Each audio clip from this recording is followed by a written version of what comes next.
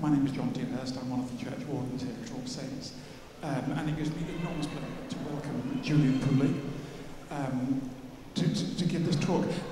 When I read the title, it struck me that it sounds like something that a mastermind contestant would choose as their esoteric specialist topic.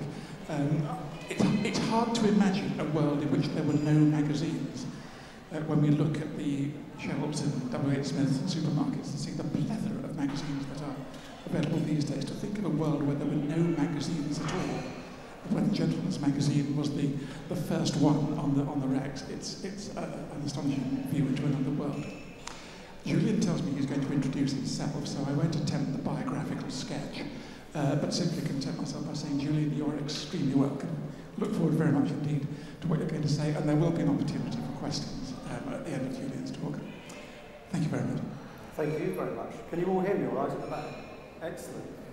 Yes, I can introduce myself. I've lived in Kingston since about 1989, when I started work as an archivist at Surrey Record Office, as it was then, based in County Hall here in Kingston. And I've lived here ever since. And about 20 years ago, we moved from Kingston down to a wonderful facility down in Woking called Surrey History Centre, where we brought together the county archives from Kingston, from Guildford, and the local studies library that was in Guildford into one site, where the history of the county of Surrey is preserved, dating back about 900 years, held on 6 miles of shelving in our strong rooms. And when we were in that process of moving in, I was absolutely delighted to find that our combined printed sources included a very long run of the Gentleman's Magazine. I've been using the magazine for many years prior to that. Firstly, as a teenage bibliophile, forming the core of my own reference library by haunting jumble sales and antiquarian bookshops around my home in Worcestershire. And then later, as an undergraduate, reading medieval history at the University of London, when I realised that the engravings and the detailed descriptions you get of historic buildings and ancient monuments in the Gentleman's Magazine give you a really good idea of what those places, many of them parish churches, might have looked like before the restorations and renovations that took place later in the 19th century. So it was during those undergraduate years that I combined my studies with a concerted effort to devote as much of my grant as possible to drinking beer and buying books, that I lighted upon this tiny volume of manuscript pocket diaries in Flask Walk Bookshop in Hampstead. Many of you might know it. Written by a young lady at school with the daughters of John Constable in Hampstead in the 1820s, they seemed a bargain at £6. It was only later, when my postgraduate studies to be an archivist were over, that I really had time to sit down and read through them carefully. And it was only then that I realised that they'd been written by a granddaughter of a man called John Nichols, a London printer who'd taken over editorship of the Gentleman's Magazine in 1778, and whose family remained synonymous with it for the next 3 generations. So the story of how research into that little diary and its background led me to use the tens of thousands of Nichols papers now scattered between over 100 libraries and archives across the world. And then, as you can see here, to discover many thousands more letters relating to the magazine that had lain undiscovered in attics and cupboards across the country is a talk for another occasion. What I'd like to do today is draw upon this archive to look at the Gentleman's Magazine in more detail, to explain what it was, and more importantly, focus on its amazing value for family and local historians. So it's a national magazine, providing both domestic and foreign news to its thousands of monthly readers at home and overseas. But because Surrey is so close to London, indeed, as you can see in this early map here, before 1889, the ancient county of Surrey stretched all the way from Kingston right up to Rotherhithe and Peckham in the northeast of the county.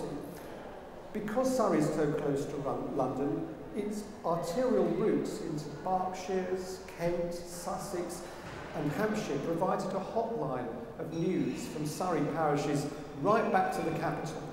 So the magazine's an extraordinarily rich resource for the history of Surrey throughout the 18th and the 19th centuries.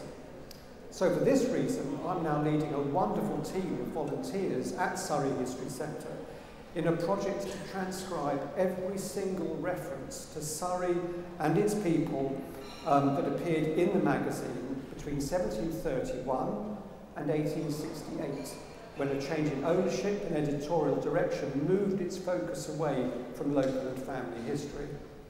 The thousands of Surrey references that we're finding to people, crime, punishment, industry, agriculture, pleasure gardens, antiquities, freak weather and poetry, as well as the political, social and religious life of the county, are going to be published in a series of volumes by Surrey Record Society. This talk will draw upon the amazing material that we found and highlight some of the fascinating references to Surrey and indeed to Kingston and its neighbouring parishes that we've discovered. So the Gentleman's Magazine was a monthly periodical established by a London printer called Edward Cave in 1731. He lived and worked in St John's Gate in Clerkenwell, a very familiar London landmark now. And an engraved view of this familiar landmark featured on the magazine's title page right the way throughout its life. It was the world's very first magazine in the modern sense of the word. It's a monthly compendium of useful and entertaining information aimed at an increasingly literate public in Georgian Britain. Early 18th century readers were quite literally swamped with print. Newspapers, broadsides, pamphlets, political squibs and journals poured from the presses of London and provincial printers in such huge quantities that nobody could attempt to keep up with them all.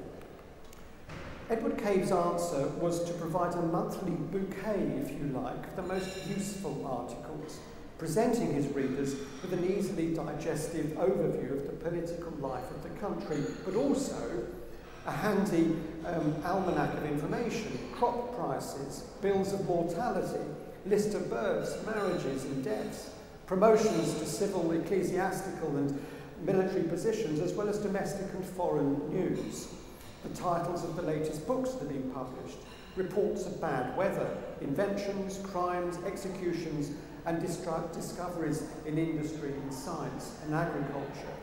It was a national magazine, but with a very local focus. Every January, the magazine printed a list of the high sheriffs appointed to each county by the Crown. And so here you can see in 1796 that office was filled by Thomas Sutton of Molesey. The monthly lists of bankruptcies, with the heading usually abbreviated to signify the shame of being insolvent in an increasingly mercantile society, covered the whole country. In this list of bankruptcies for 1764, for example, we can see tradesmen from Westminster, London, the Isle of Wight, Norfolk and Lincolnshire, as well as John Pearce from East Molesey, a victualler, Charles Hart, a grocer from Richmond, and James Gregory, a victualler from Lambeth.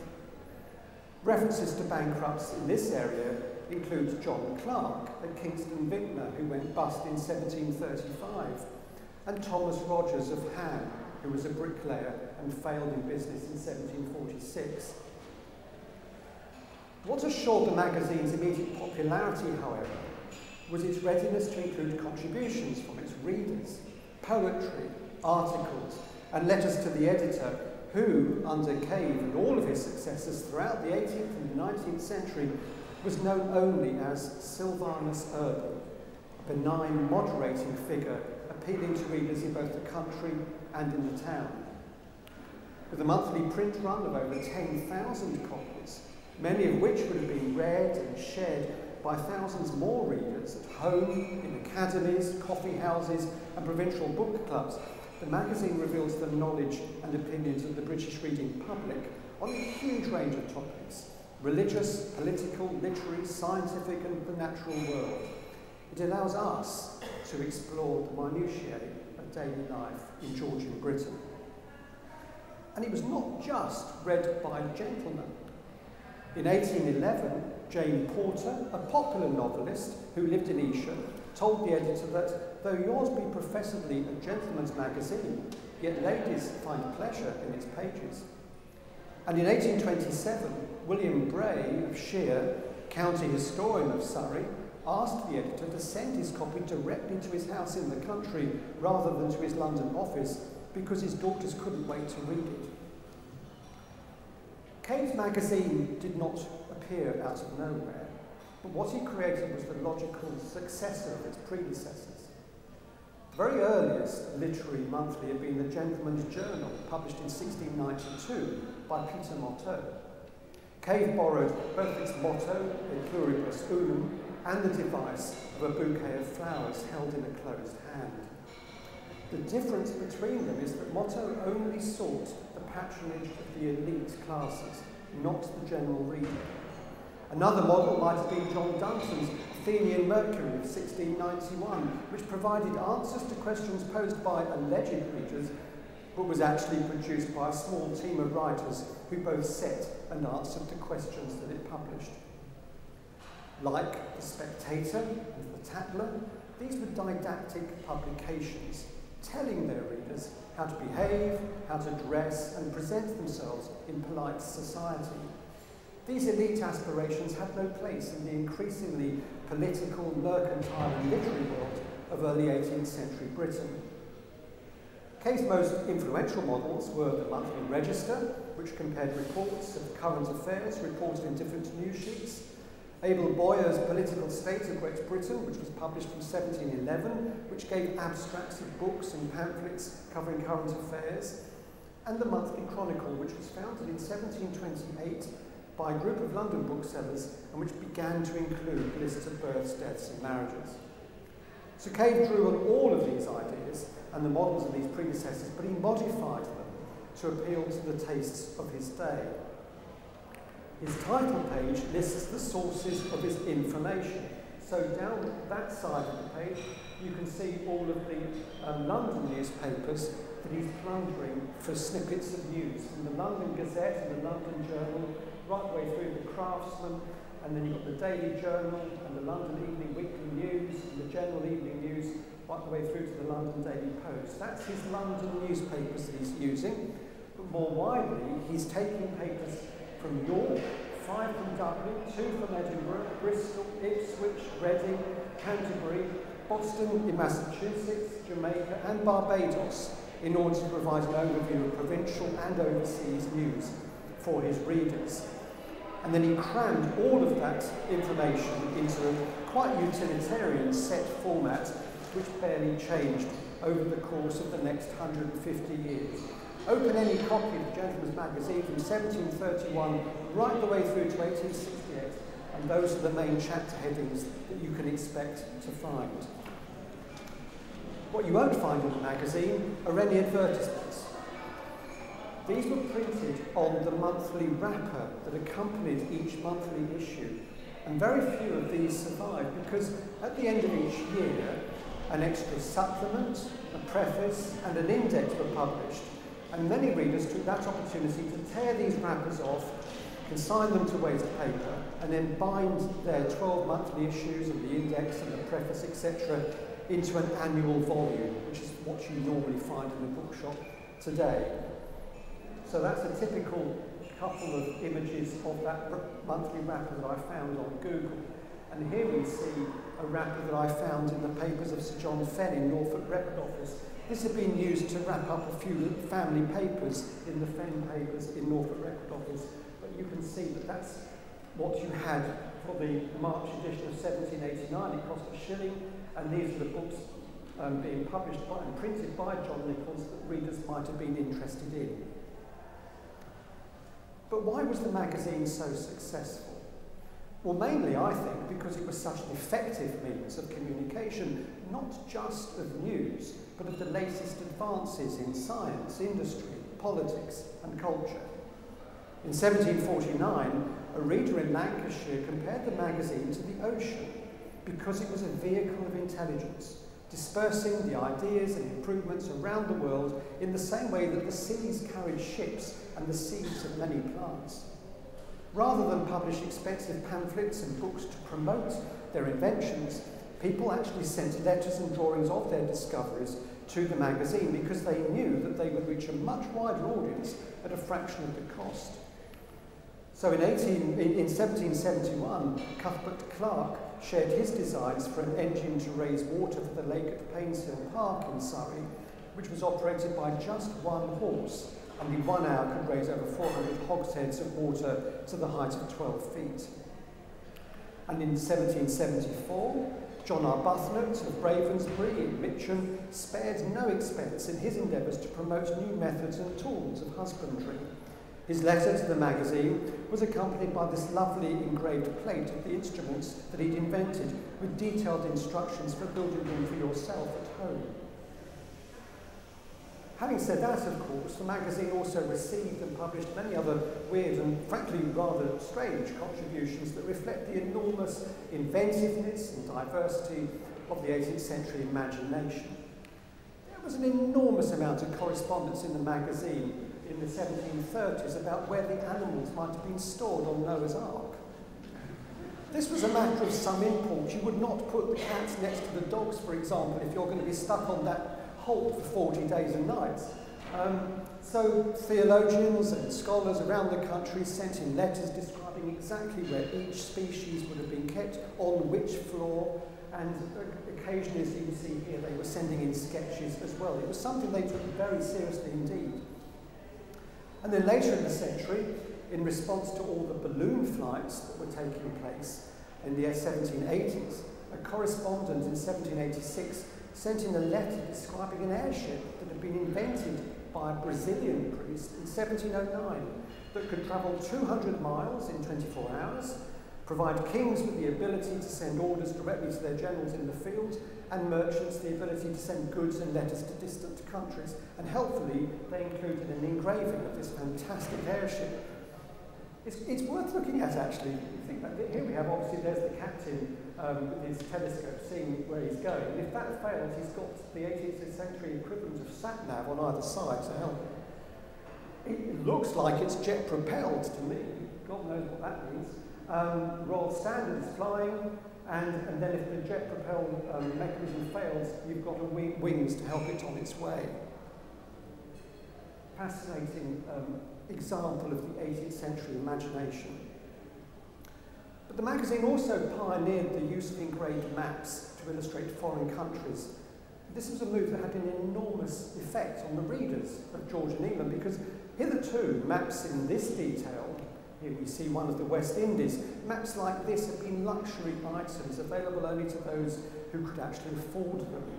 Now, with pull-out illustrations in each copy of the magazine, the horizons of the common reader were infinitely expanded.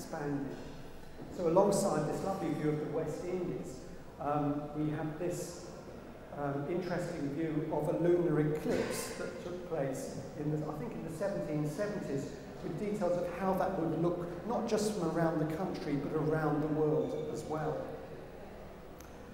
And then there were also colour plates inserted, hand-coloured by Cave's staff.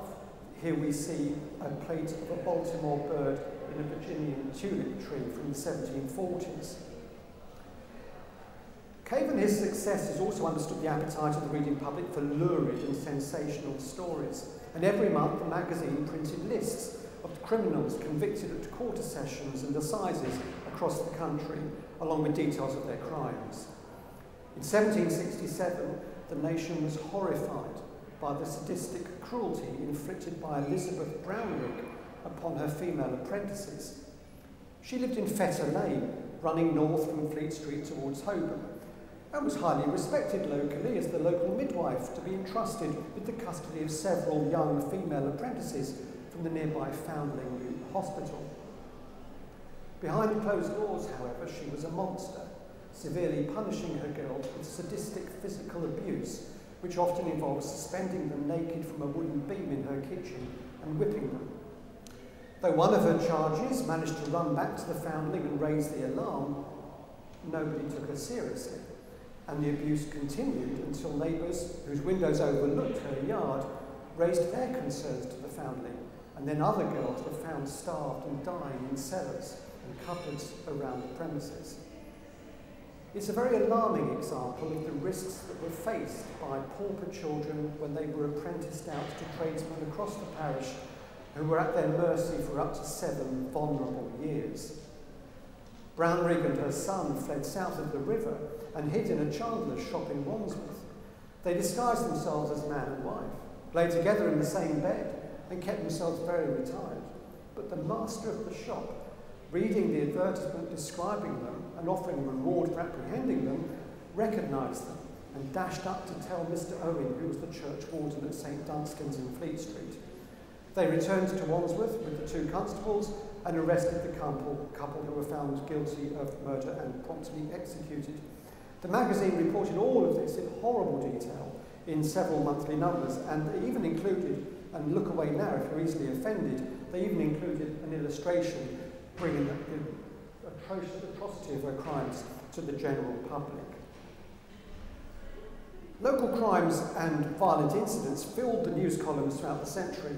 In this slide, we see a report of proceedings here in Kingston at the Assizes in 1735, when William Sweet and Philip Wilkinson were sentenced to death for sacrilege because they'd stolen gold tassels and lace from the cushion and pulpit in Kingston Church. I helped myself to this lectern earlier, I hope that's all right. and John Robinson, just down the page here, John Robinson, a physic gardener of Mitcham, was also sent to the gallows for assaulting John Taylor, a pedlar near Tooting, robbing him of 6pence, and, helped by the pedlar's wife, who was dressed in man's clothing, cutting out part of his tongue so he couldn't spit on them. Most of these executions took place on Kennington Common. On Friday the 6th of April 1739, 3 highwaymen and a housebreaker were hanged in Kennington. One of them had previously been a shoemaker, and the surgeons were very keen to claim his body for anatomy classes, but it was wrestled from their grasp by the shoemaker's fellow craftsman, who took it home in triumph to his widow. God knows what she must have thought of it. Well, she wouldn't accept it, obviously, so the exasperated shoemakers hawked it around for several hours, offering it for sale to all the apothecaries between Horsley Down and Rotherhithe at a very cheap rate. But finding no buyer, they covered it in pitch and buried it in St. George's Fields, where I presume it remains. Highwaymen were always a problem around London, particularly in Surrey. Here in 1783, we see a report of a young highwayman, probably under 18, who relieved John Cooper and his wife of 30 guineas and a gold watch on the road between Mitcham and Carshalton. He was only on a grey pony, but he managed to outrun a contingent of the light horse that from the neighbourhood who set off after him. The accounts of proceedings at the Assize and the Quarter Sessions courts held in Kingston show that many people were either sent to the House of Correction or the town jail. Conditions in both of these institutions in Kingston were grim. In 1804, the magazine included a very lengthy report by James Neild, a prison reformer, of his visits to these institutions in 1802. Here we see his report of the visit to the House of Correction, which had been purchased by the County of Surrey in 1761. Prisoners were given just £1 of bread each day and only water to drink. There were separate wards for men and women. Rooms were barely 16 feet square, with just 2 windows with shutters, no glass. There was a separate room for faulty apprentices, measuring 8 feet by 11.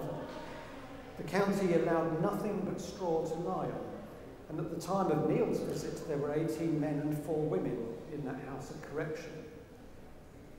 The town jail also served as a debtor's prison. Neild was horrified by the case of Richard Holt, confined there for debt of 6 guineas and costs over 3 guineas. The poor man told Neild that he brought up his wife and children, 10 children no less, without any assistance from the parish. But having been in confinement for 11 weeks, his wife and 3 youngest children were now in the workhouse. There was no allowance provided for him, not even water. He was confined in a narrow slip, 14 feet long by 3 feet wide, with an iron grated window towards the street, and from here he had to stand and beg. The keeper told Neil that he frequently made application to the borough bailiffs for a daily allowance, but they denied it. The jailer had no salary at all to run that institution. Instead, he kept a licensed alehouse within the jail to support himself and finance it. It was run by Kingston Corporation, but they supplied neither beds or bedding. Felons due to appear at the next assizes were crowded in like sheep in a pen for 2 or 3 days in a room measuring just 19 feet by 9. They were fastened down to staples fixed in the floor by a ponderous iron chain running through the link of their fetters. 1 blanket was given to each prisoner.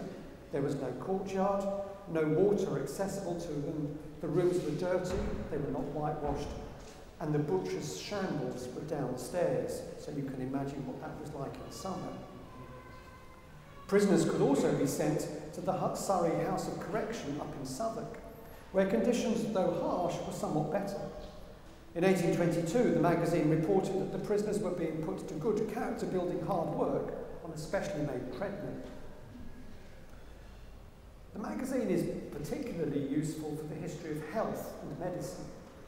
Most years include the London bills of mortality, which were kept by parish clerks in the City of London, Bethnal Green, but also Bermondsey and Hackney, that provide extraordinary and often quite poignant statistics for causes of death and numbers of fatalities throughout the capital. The information was gathered together on a weekly basis, and the aim was to give warnings of epidemics and an overview of general fluctuations in disease and death.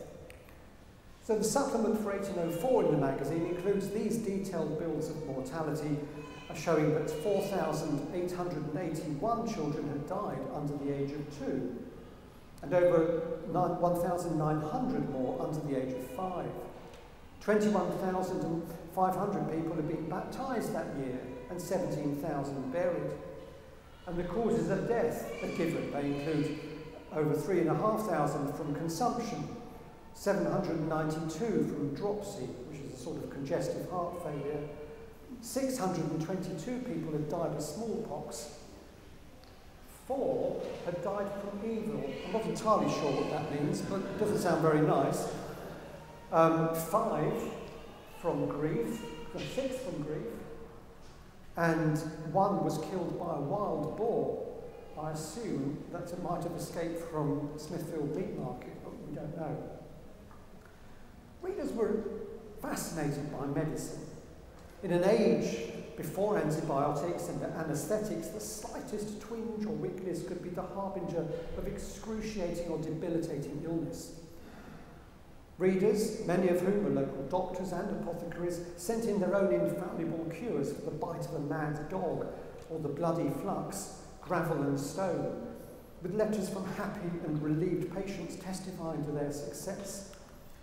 The magazine for 1751, for example, includes 2 testimonials by William Browning, a prominent merchant of St. Mary Magdalene in Bermondsey, and St. James Allwright of Lambeth, praising the miraculous cures for gout that they'd received from the medicines of Mr. Drake, an apothecary in St. Olave's in Southwark.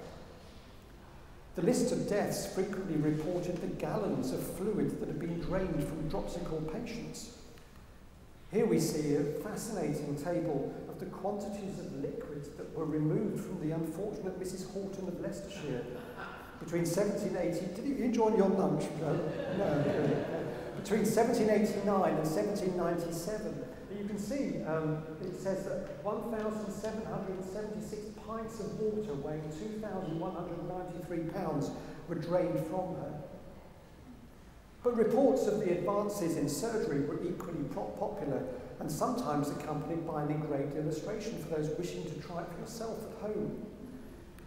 Here we see a lovely description of cataract surgery, using a knife rather than scissors, as described by Mr. Sharp, surgeon to Guy's Hospital, to the readers of the magazine in 1754. I will spare you the description of that.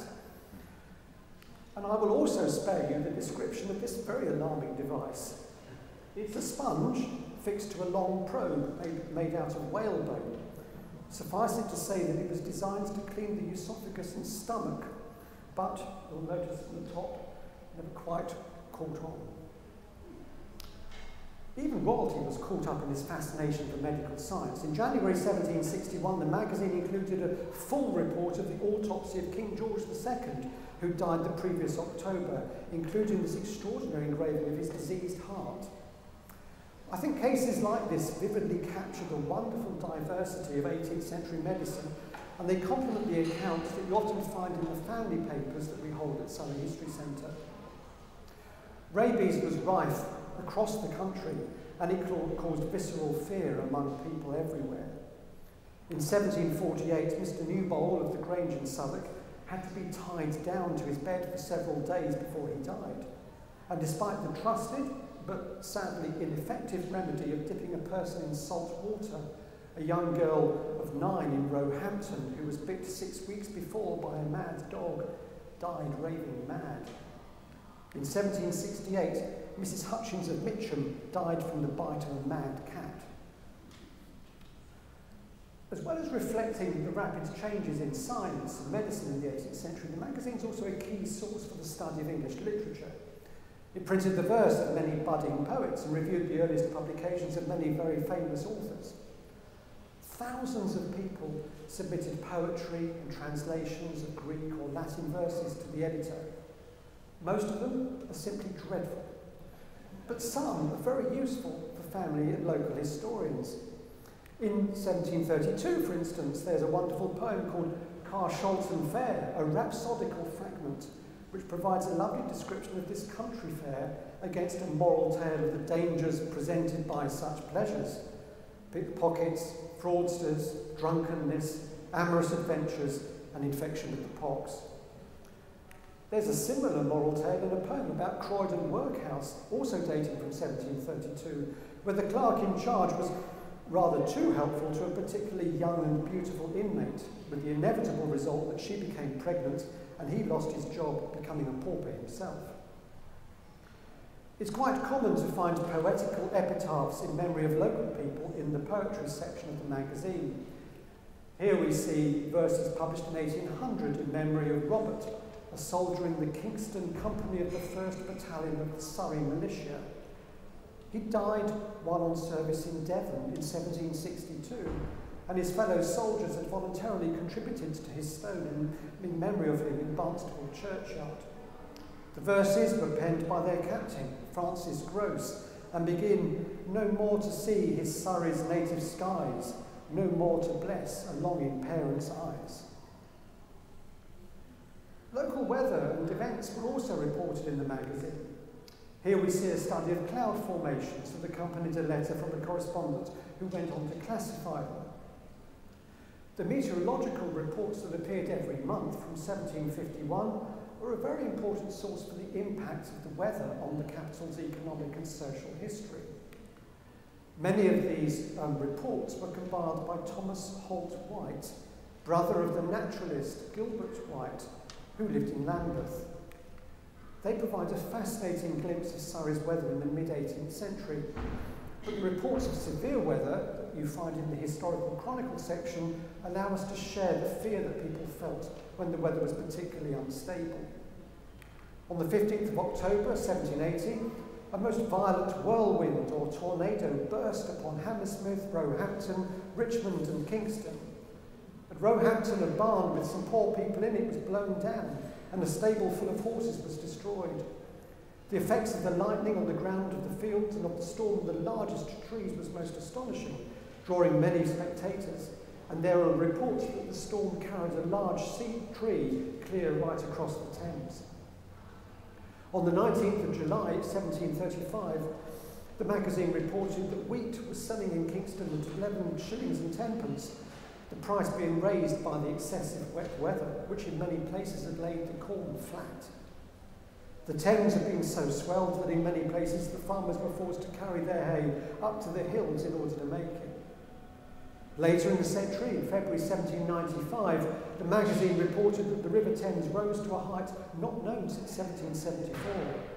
Much of Kingston looked like a Dutch town, and punts plied about the streets. The inhabitants of all the houses near the river were driven upstairs and supplied by means of boats at the windows. In February 1754, and again in January 1777, severe cold weather froze the river above Kingston Bridge so that people could walk across in safety. Here we see a report of a storm over Kingston in 1805, when the chimneys of Dr. Chambers' house were struck by lightning, which then passed into the parlour of Mr. Cheney, the builder, melting the plate on the sideboard and setting fire to the paper and bedding in his bedroom. Domestic news like this was usually reported in a section called Domestic Occurrences, and the magazine is a great source for local news items that add personal details to the official reports or court proceedings. In January 1764, Edward Dillon, a paymaster sergeant in Elliott's Light Horse, having courted the chambermaid at the Bull Inn in Kingston, procured a licence and fixed the day of the marriage, but then found himself disappointed by an unlucky quarrel with her. In a fit of rage, he loaded a brace of pistols, went into the kitchen and fired one of them at her without speaking a word. The ball, luckily, only grazed her side, but then he took a second aim, discharged the other pistol and dangerously wounded her in the back. He then took to his room, reloaded both pistols and swore he'd shoot the first man who entered the room. But an officer with a file of men soon obliged him to lay down his arms, and he was sent to the Surrey jail. The ball was extracted from the girl's back, and she made a full recovery. Here we see the accidental death reported of a sheep rustler at Mitcham. He tied its hind legs together and he put them over his forehead to carry it away.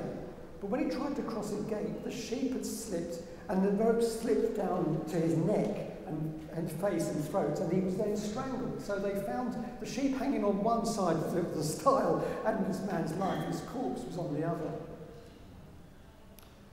Literature and antiquities and biography became a fundamental feature of the Gentleman magazine after the arrival of John Nichols as editor and printer in 1778. Although Nichols largely maintained the successful formula established by his predecessors, he introduced changes that ensured the magazine's survival long into the following century, enriching its usefulness for us today. The move away from reprinted articles digested by an editorial team had begun in Cave's lifetime. Regular accusations of literary piracy led him to increasingly seek original contributions and to cultivate a wide circle of customer correspondence. By 1754, nearly all of the magazine was contributed by its readers, often writing to each other through the medium of the magazine, so the contents are as diverse as the magazine's huge audience. Most of them, like the editor himself, disguised themselves behind pseudonyms. Some would use the initial letters of their names, others the last letters. Some used anagrams or Greek or Latin sobriquets, and several would use cryptic puzzles that are only now being solved by scholars. Typical of these is William Bray of Shear, who I think in this portrait by John Linnell bears an uncanny resemblance to the first Doctor Who, William Hartnell, don't you think? William Bray was a regular correspondent of the magazine from as early as 1773, but he never signed his articles. He either used WB or, more usually, AZ. We don't know the identity of the writer who signed himself as Observer, but his letter of the 12th of December 1804, giving hints to the Corporation of Kingston upon Thames, is a masterpiece of scathing criticism that still rings true today. He begins, as you can see, by praising Kingston as one of the oldest of towns of England, celebrating key points in its illustrious history, its antiquity, royal charters, and significance as a major river crossing between London and the south coast. But then he goes on over several pages to lament the atrocious state of the roads, complaining that the pavement is broken up in many places, the channels narrow, jagged and deep, the drains stagnant and offensive and in some are infectious. The bridge is hazardous. What is the council thinking of? Does it not levy rates? A lamentable and listless apathy prevails among these townsmen, he writes, threatening the transfer of the assizes to another Surrey town. Nichols encouraged his readers to supply letters, essays, poems, illustrations and short notices to an extent not seen before. His office, in Red Line Passage, just running north of Fleet Street, became the focus of a huge correspondence between Sylvanus Urban and an enormous contributing readership. In 1783, he doubled the length of the magazine to allow more space for essays on historical subjects and reviews of books in place of simple lists of new publications. Not everyone was convinced by this change. Owen Manning, who was the director of Godalming in Surrey, grumbled that he saw little reason to fill his shelves with similar fodder at twice the rate. But Nichols had brought with him a great many literary and antiquarian connections that enabled the magazine to flourish more than ever before as a place for scholarly debate. By opening the pages of the magazine to an increasingly literary public, Nichols inextricably linked Sylvanus Urban to that network of amateur writers, antiquaries, book clubs and debating scientific and philosophical societies that flourished across the country in the late 18th century. Sylvanus Urban allowed his myriad correspondents in town and country to have their say in the clamour of debate about ideas, culture and taste. And the building that you can see at the end of this passageway is now all that remains, this busy focus of literary activity. Many of these discussion threads were actually started by Nichols himself, who submitted letters to the magazine under a range of pseudonyms. These are all the pseudonyms that he used that I've managed to identify from the magazine. Some of them are straightforward. Islingtoniensis is straightforward because he was born in Islington and lived there in his retirement.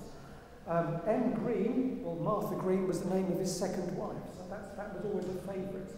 An old citizen and an old correspondent are fairly straightforward. And one Biensis, he was descended from a family one of his wives was descended from a family in Leicestershire called One By. So these are all clues that we can follow to identify him as a correspondent. Under his editorship, the magazine became a lively forum for national debate. A great many letters from the 1780s onwards discussed the latest antiquarian research. Most of the articles about Surrey's churches and local history were contributed by William Bray, who went on to complete the 3-volume History and Antiquities of Surrey by his friend Owen Manning. The magazine for 1798, for example, includes this letter and engravings describing the churches of East and West Clarendon.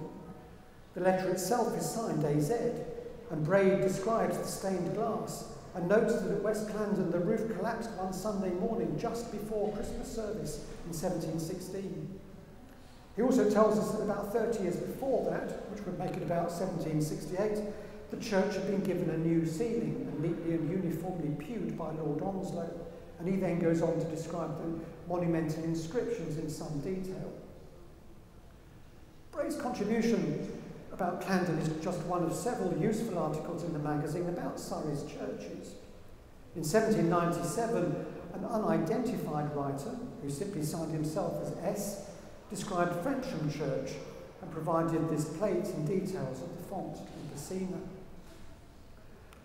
This anonymous plate of Addington Church was published in 1799, and W.C. Dendy submitted this description of Lye Church in 1728, accompanied by a charming description and engraving. When the antiquary James Pelham Malcolm visited Kingston to draw the church in 1798, he reported how he had conversed with the granddaughter of the sexton buried by the fall of the chapel. She took him to the north door to show him part of a rude pillar which fell with the building, showed him a fine, richly painted glory with cherubim over the entrance to the nave, and then pointed out how it was only possible to read the inscription on the tomb of Robert Skerne and his wife if your face was facing towards the east, because it lay on the pavement.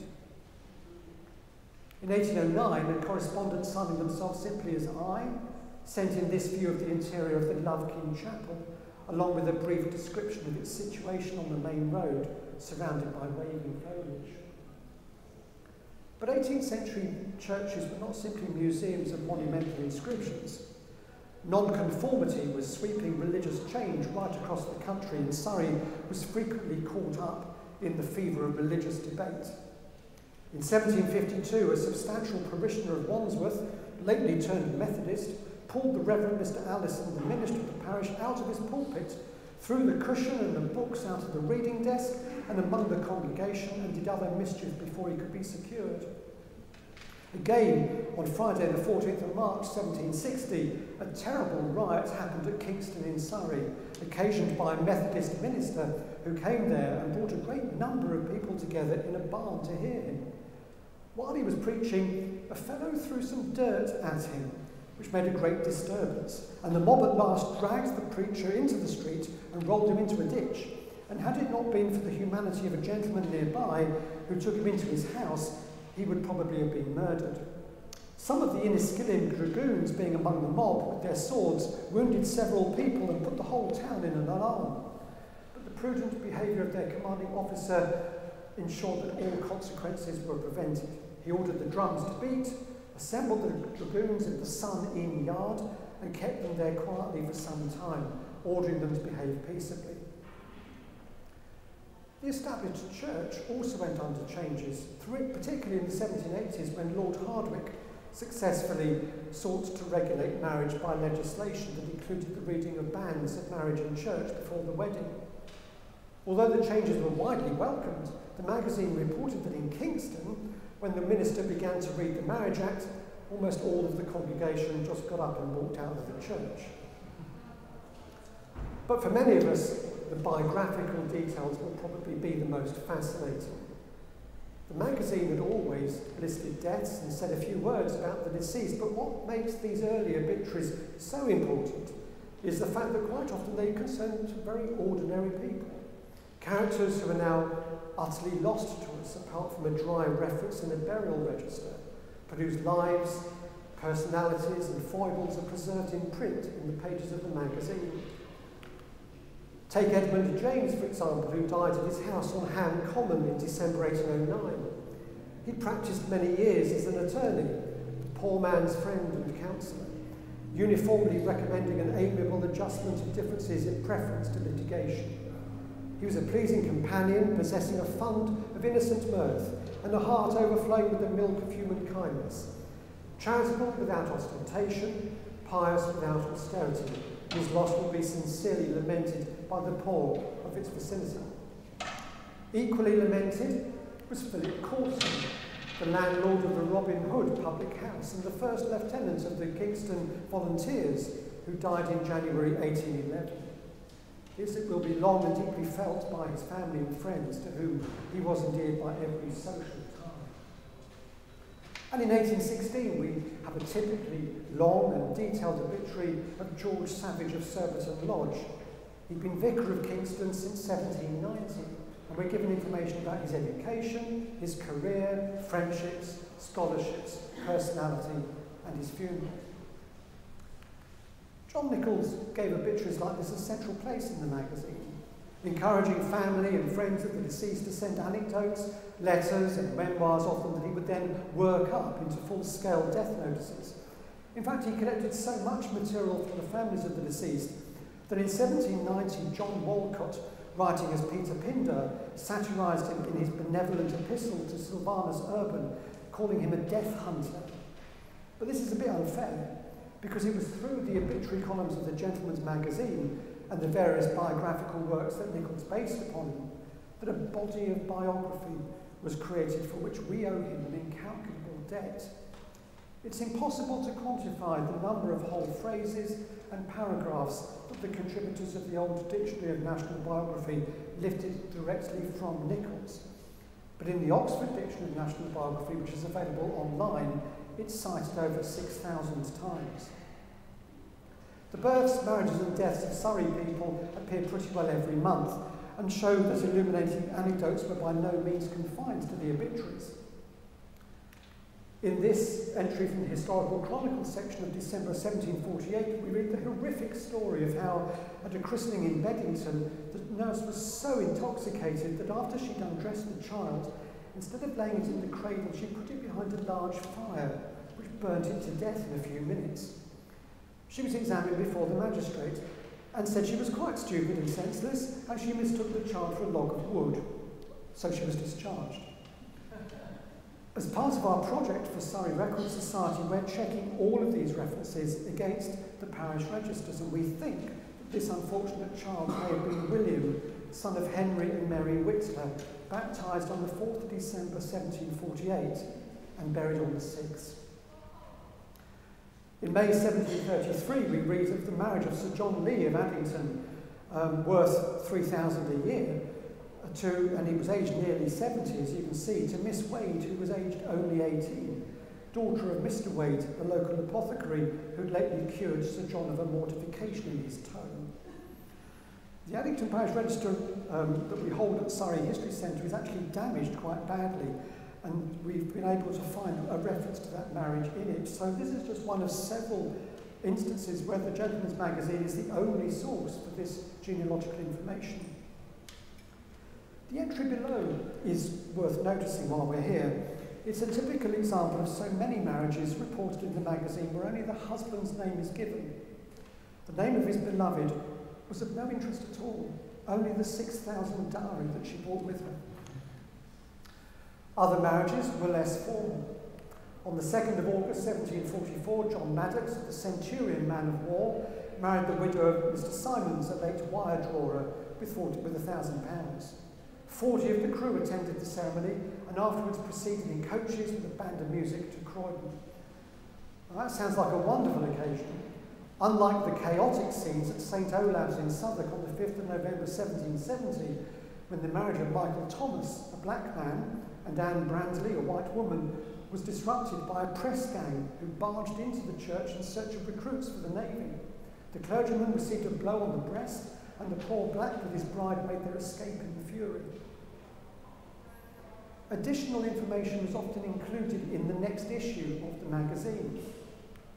Here we see a report of the sudden death of the Reverend Thomas Filewood of Mickleham on the 10th of August 1800. But in the next issue, we learn that he had in fact taken his own life. He'd been in a despondent state for some time and had been disposed to put an end to his life. His family had carefully hidden all the knives and anything that he would use to harm himself out of his reach.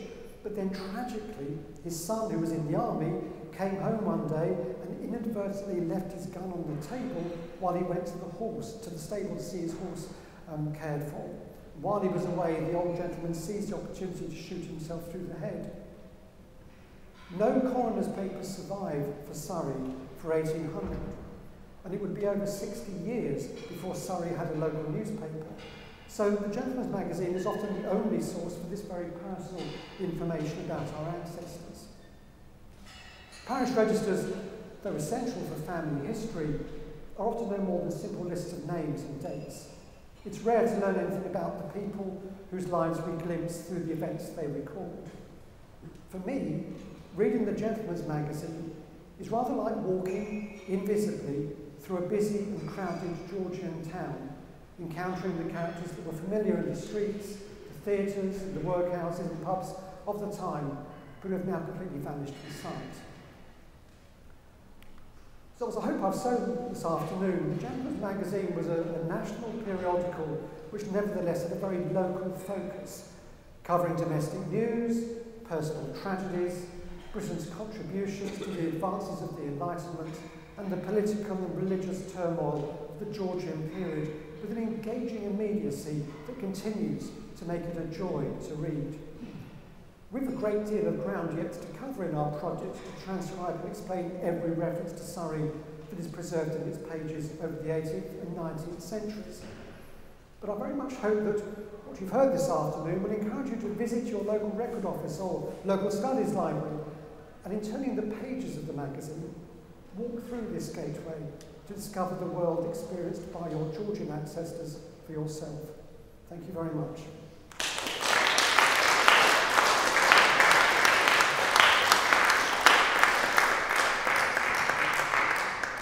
Julian, thank you for that absolutely fascinating insight into life in Kingston all those centuries ago. A reminder that people were born, grew up, lived, married, died, worked, in a way just like us, and recorded in the pages of this excellent magazine. Alistair has actually got a bound copy of the Gentleman's Magazine in his bag. Would you care to brandish it for us, Alistair? And while Alistair's doing that, are there any questions anyone who would like to put it to you. Please.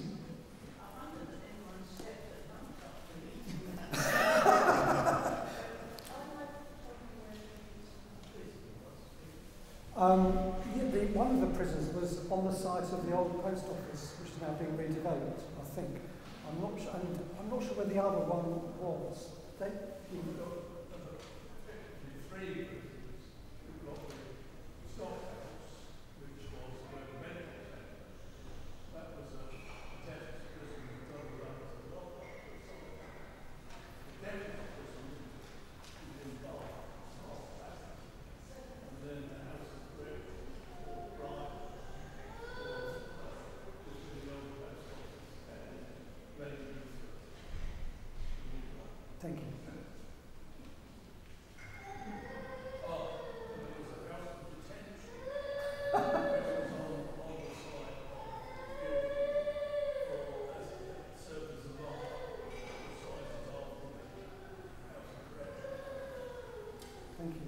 It was interesting that in the reference to the Kingston House of Correction that the editor had noted that these institutions served as nothing more than nurseries for prisons. Yes. That the prison reform movement was obviously very much alike. Well, Giles, did you have a comment? I think you better use the microphone at this point, Giles. When it came to real problems like Catholic emancipation, how did the Gentleman's Magazine deal with that? That's an interesting question, because I was reading that bit last night on the way home on the train. I'm reading the issue for 1825 at the moment, and there was a lot of talk about Catholic emancipation then. And the magazine it comes out very much against it. It was not happy. And it said some pretty rude things about Catholics, based on the experience of what they were witnessing in Ireland and what they called the ignorance of the Irish people and the superstition, which shows that though I think it says the monster of popery may lay slain, the virus of superstition still runs through its veins. So yes, the magazine was always fairly pro-establishment and careful to tread a fine line. So you often find throughout throughout the French Revolution, it is very pro-government monarchy and the roast beef of old England, very anti-Catholic and very traditionalist in its outlook. One of the reasons for that, obviously, was probably wanted to appeal to the majority of the reading public, but also Nichols as printer, he was also the printer of the votes of the House of Lords. He had a very lucrative job in there, and that's where he made most of his money. So he didn't want to upset the apple cart by coming out on any political wing. So should we just have a look at the volume downstairs? Oh, lovely. And these are your family copies, aren't they? Yes. It all strikes me with ancient books just how small they are, how small the print is, and whether they were issued with magnifying glasses. Paul. So this one's got the account of the execution of Dick Turpin in it, which is a good read, actually. There was an execution on the same day in Kingston, and I remember looking at them both, thinking in one of my talks whether I could combine the two, but there wasn't room. But yeah, that's fascinating. Thank you. Could I ask a couple of questions, please? It's called the Gentleman's Magazine. Was it actually aimed to gentlemen, or was it read by everybody? And the second question is, how was the magazine distributed? Was it read by many people? It was aimed at Gentleman's Magazine. It was aimed really at the aspiring merchant classes who aspired to be gentlemen rather than the nobility, although the nobility filled the ranks of its birth, marriage and death columns, and obviously the political reporting. But if you were an aspiring tradesman in Kingston in the 18th century, you would have wanted to take this because, as well as keeping you informed about public affairs, it would have told you who was going bust locally, told you about local businesses, kept you up to date with local news, but also informed you about the latest discoveries or advances in science that might have helped your trade. There were stock prices in there, so you had an overview of the economy. but also to have a set of these on the wall above your shop front or whatever showed your customers that you were a man who was learned, well read. It said a lot about you. So it was aimed at aspiring artisans and gentlemen, and you increasingly see that as the century progresses, as their marriages and deaths feature more than those of the nobility. It was distributed in very many different ways. You could actually get it sent directly to you by Edward Cave from St John's Gate, but you would also, you could buy it from your local bookseller.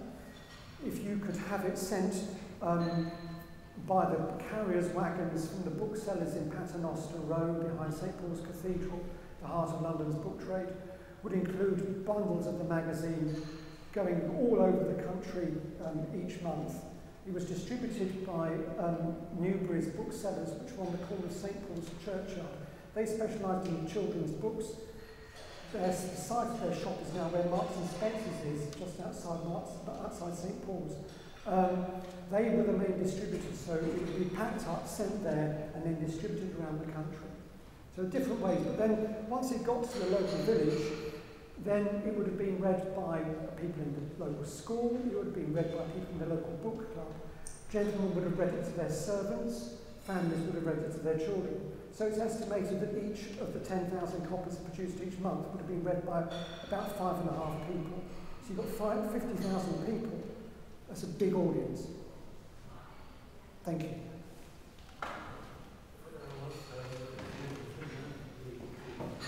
Great.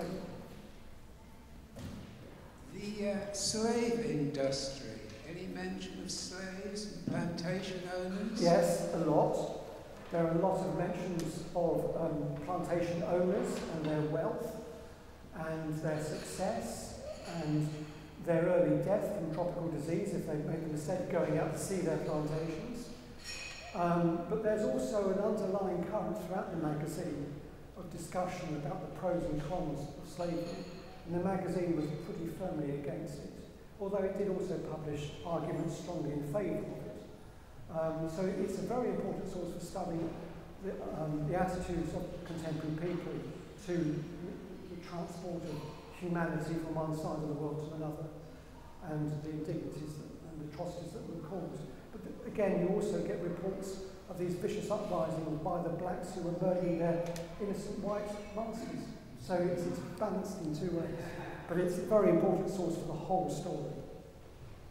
The 2 o'clock bell has struck a few moments ago. This will be the last question, and it's from Isabel Robertson. Yeah, it's not really so much of a question. It's just a slight follow-up to what you were saying about the people buying books and, subscribing. I've also come across evidence of people, collecting back numbers and swapping and selling to each other as well. This was about 1830s, I think. Yeah, there was a big trade in that. Even from the word go, Cave was reprinting popular issues of the magazine. So I've got an issue of the magazine at home for 1731, but I've worked out that it's actually printed in 1739. So they're constantly being reissued. So Julian, thank you very much indeed. There is clearly material in the pages of this magazine for several more talks. Should you ever feel inclined to come back to us, you will be very, very welcome. Our parish archives are in the very capable hands of Julian and his colleagues at the Surrey History Centre. Brilliantly catalogued and just absolutely fascinating to dip into. So we know they're in very good hands indeed, Julian. Thank you very much indeed. Do come back.